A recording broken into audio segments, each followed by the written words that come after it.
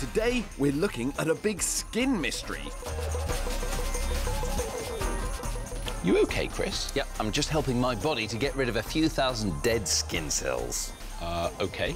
As I scratch my skin, the top layer is flaking off into the air. Yes, I can see that, Chris, but why? Your body already does that all by itself to make way for new skin cells.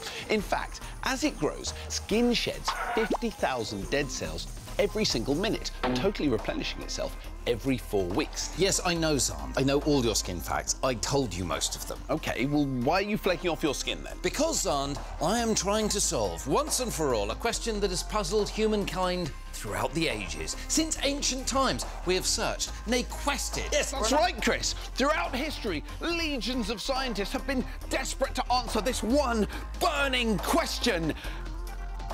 What is the question? Why does the skin on our fingers and toes go wrinkly in the bath?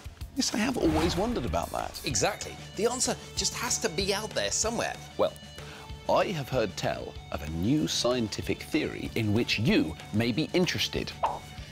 This, Chris, could hold the key that unlocks the ring. Really?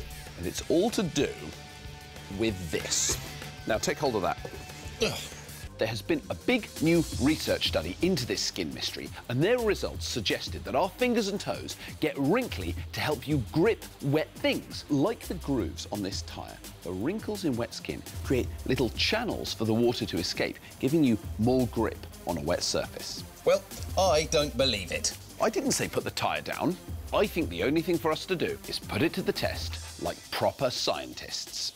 Can I put it down now? No.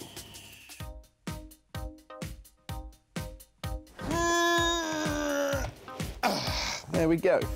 Xand, what are you doing? Well, I'm getting ready to test the why do our fingers go wrinkly in the bath theory, obviously. Right, we don't actually need to have a bath to do that, though. If you'd bothered to read this research carefully, then you'd see we simply need to replicate the real experiment that the other scientists use here. Right? Obviously.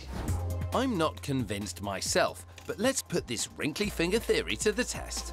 Are you ready, Xand? I'm ready. Go!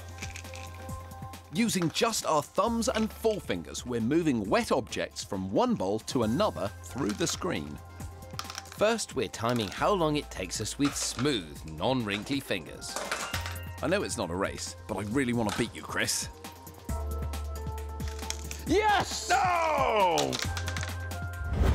So, my time for smooth, non-wrinkly fingers was 32 seconds. And mine was 35 seconds.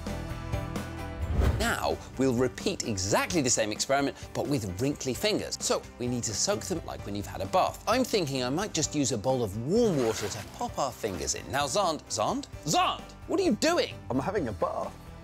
You said we needed our fingers to be wrinkly, like in the bath. Right, but we only need to soak our hands in a bowl of warm water, not our whole bodies. Well, now that I'm in, it seems like a shame not to have a soak.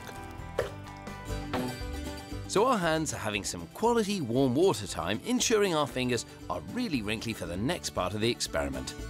After 10 minutes, things are looking super shriveled. Let's put those pinkies through their paces.